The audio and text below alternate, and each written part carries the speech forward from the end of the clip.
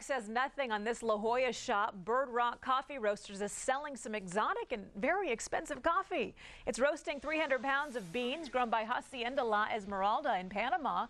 The award-winning coffee only grows in limited microclimates and has a small harvest each year. Bird Rock Coffee Roasters is selling it for $56 a pound or $28 for half a pound. Coffee connoisseurs say it's expensive not only because it's rare, but because of its exceptional and unique taste.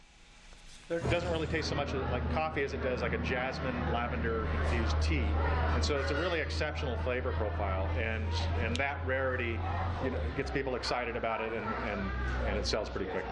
Actually, if you'd like to taste the coffee, I know I do, you can get it by the cup for $4.75.